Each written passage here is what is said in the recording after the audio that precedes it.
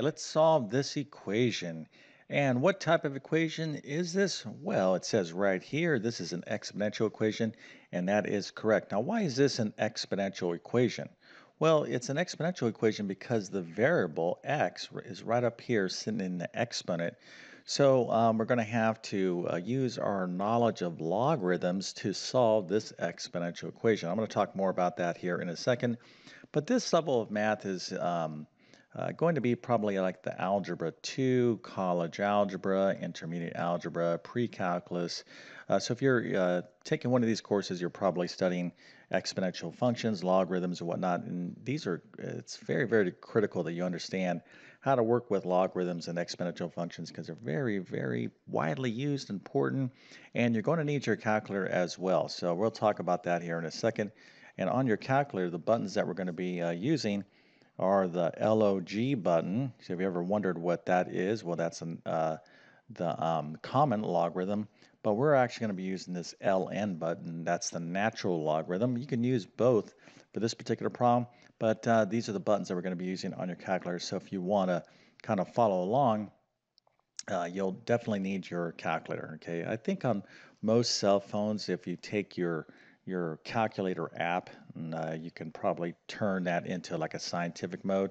But I wouldn't. You may or may not be able to do that. I don't know if there's apps out there that I'm sure there are that provide like a scientific calculator for your cell phone. That's fine. However, if you're at this level of math right here, you absolutely need a scientific. As a matter of fact, you probably want to get a graphing calculator as well. But anyways, we're going to talk about all this stuff and exactly how to solve this exponential equation in just 1 second. But before we get started, let me quickly introduce myself. My name is John, and I have been teaching middle and high school math for decades. And if you need help learning math, well, check out my math help program at tcmathacademy.com. You can find a link to that in the description below. And if this video helps you out, or if you just enjoy this content, make sure to like and subscribe, as that definitely helps me out. All right, so here is our awesome equation. And if you're at any one of these levels of math I just talked about, Algebra 2, college algebra, pre-calculus, you should be able to handle this problem fairly easy. So if you want to pause the video and do this real quick, see if you can get the right answer, I would definitely encourage that. But let's get into it. Okay, so here is just a reminder. Right now, we're dealing with an exponential equation, all right? All right, why is this an exponential equation? Because we have this little x up here, okay? It's in the exponent spot. So we're trying to determine, what the value of this is. So this is an exponential equation. We need to recognize that. So if you see an exponential equation, you need to be thinking, I have to use logarithms to solve, okay? So when we're dealing with an exponential equation, think logarithms. You're going to have to apply logarithms to solve.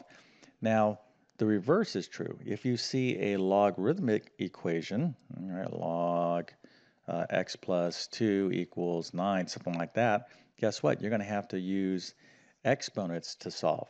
Now, why is that? Well, exponential and logarithmic equations, those functions are inverse functions of one another. Okay, there's a relationship here.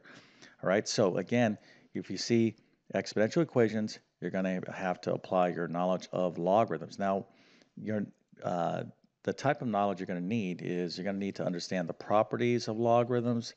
You're going to have to know how to deal with using your LOG and LN buttons. So typically when you're solving exponential equations, this is after you covered everything you have learned previously about logarithms. So anything I'm going to talk about here, if you're not quite understanding, then you need to brush up on this stuff. So again, let's get into the actual problem, and then you can kind of determine what you need to brush up on. Okay, so here is our lovely exponential equation. We're like, oh, it's an exponential equation. I need to use logarithms. All right, so now what logarithms do we need to use? Well, we're going to have to use our calculator, and you only have two choices here. You have the LOG and the LN button. You can use either one. You'll get the same answer, okay? But what we have to do, the first step is we have to take the log of both sides. We have to take the logarithm of both sides. Again, I could use the common logarithm or the natural logarithm. And typically I would use the common logarithm. Normally you'd like to use that ln when you're dealing with a base e. So if I had like e to the x plus 1 is equal to 7, I would definitely take the ln of both sides, okay, because this is the natural logarithm. It's the logarithm with base e. Okay, again, if you want to know more about this, I would encourage you to check out like my college algebra 2 course, my pre-calculus course. I teach this extensively, but I also have a lot of videos on this in my algebra 2 pre-calculus playlist on my YouTube channel as well. All right, so again, either one of these would work, but I'm going to go ahead and use the ln button, okay? All right, so we're going to take the ln of both sides. So that's going to look like this. ln, parentheses, 3, 2 minus 5x equals ln of 11.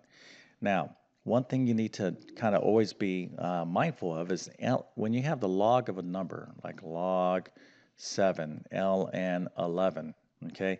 These are actual numeric values, okay? You can go into your calculator and, type this stuff in. You're going to get some decimal, okay?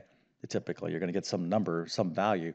So when I'm looking at ln 11, this is just now a number, but I'm not going to convert this into an actual number. I'm going to leave this as ln 11 because I'm going to work to get an exact value. I'm not even going to use my calculator at this point. I said that you needed your calculator, and you should have your calculator available because you might be looking for a decimal answer. But just so you know that ln 11 is an actual numeric value. So in your brain, you'd be thinking, oh, that's just a number, okay? All right, so now we have ln of 3, 2 minus 5x. What do I do here? Well, this is where we have to know about the property of logarithms. So let me just show you right here.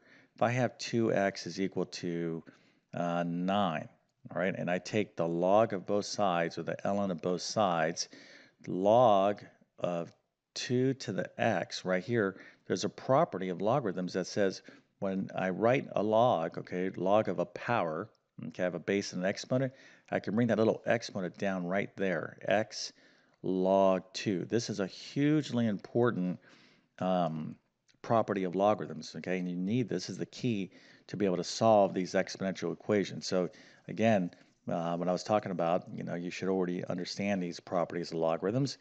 So now I'm taking ln of both sides, and the ln of 3 to 2 minus 5x is going to allow me to drop this exponent expression down in front, okay? So I just showed you why. That was that property. So this is 2 minus 5x times ln 3 equals ln 11. Now, check this out. ln 3, remember, this is just a number, okay? And this is just a number as well. Remember, I could just get decimal values for this, but I'm going to leave them as so. So now we're talking about a basic algebra equation, okay? So what I'm going to do is I'm going to go ahead and divide the equation now, both sides of the equation, by ln3. ln3, let's kind of start isolating. Remember, I want to solve for x. So if I divide both sides by ln3, I get 2 minus 5x equals ln 11 over ln 3. Again, no need for us to go into our calculator and manipulate this because I'm going to get an exact answer. Okay, so to solve for x, I just need to do my basic algebra here.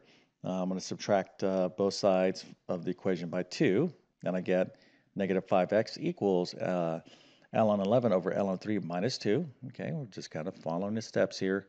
And now at this point, to solve for x, I can multiply everything by negative 1/5, right, which is the same thing as divided by negative 5. So I can multiply this by negative 1/5, and this guy over here by negative 1/5 as well. And when you do that, you get x is equal to negative, all right, we got our ln 11. This is now negative because I'm multiplying by negative 1/5 over 5 ln 3. And now negative times negative is going to be positive 2/5. And this is perfectly fine. This is an exact answer right here, right? No need to go into our calculator and actually, produce, get the decimal version of this, right, or decimal approximation. But you need to still know how to do that. Okay, you need to know how to work with your calculator and understand these buttons. So depending on what kind of form your teacher wants the answer, whether they want a decimal approximation or an exact form, is what counts. Okay, so this is a basic exponential equation, and certainly for those of you that are studying this level of math, you're going to need to know this stuff. Okay, but just remember, keep in mind, anytime you see an exponential equation, you're going to have to be thinking logarithms, which means you need to know quite a bit about logarithms. Okay, so with that being said, I definitely wish you all the best in your mathematics adventures. Thank you for your time and have a great day.